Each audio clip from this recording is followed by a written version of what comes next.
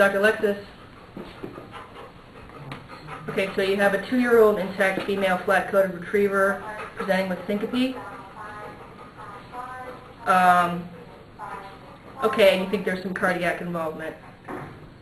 Yeah, we can definitely squeeze her in for an ECG on Tuesday. Yeah, send the stuff over. Good deal. Bye. Hey, man. Would you like a beer? No, thank you. Okay. Dr. Alexis will see you now. Okay, come on, Butch.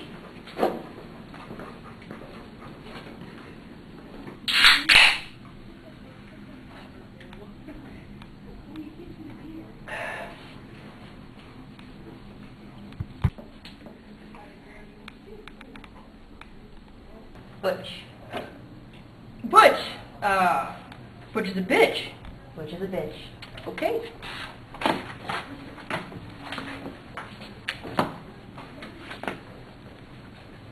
We know what's been going on with Butch with her fainting attacks. So I took a look at her ECG, and it looks as though Butch has second-degree AV block type 2.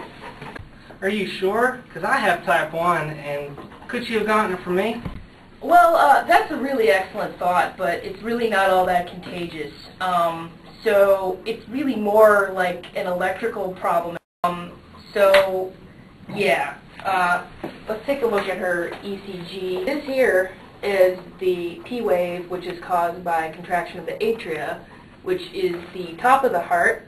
And this here is kind of a okay QRS complex, which is caused by contraction of the ventricles or the bottom of the heart. And what we normally want to see is a P wave followed by a QRS complex, because that's telling us that Butch's heart is actually getting blood to the rest of her body. So the problem that we see with Butch is her fainting attacks, and what that's caused by is we have all these contractions at the top of the heart without a corresponding contraction at the bottom of the heart. So not enough blood is getting to her brain or the rest of her body, so it causes her to faint. All right, Doc. I have an X-ray in my pocket at all times. Well, whip it out. Can you hold that for me? Sure thing. Thanks. Yeah.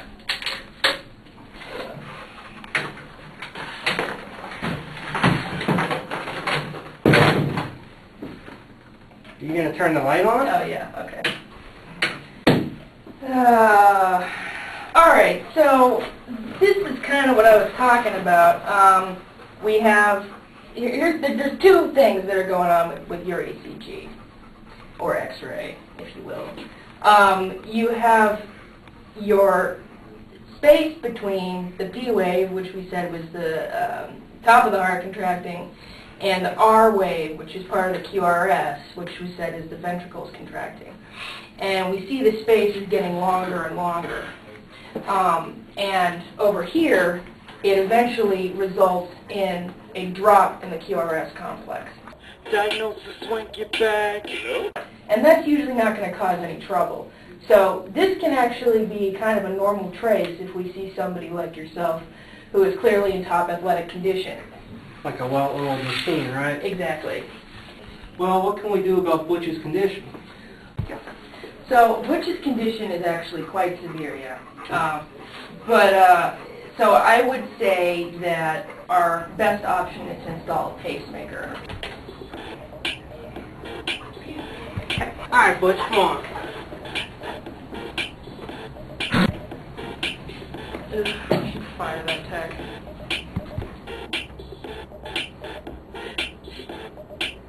Diagnosis when get back. What? It's AV nodal blocking, that's a fact. Yeah. Take PI interval and lengthen that. Yeah. Bradyarrhythmia and heart attack. Oh no. Take it to the node.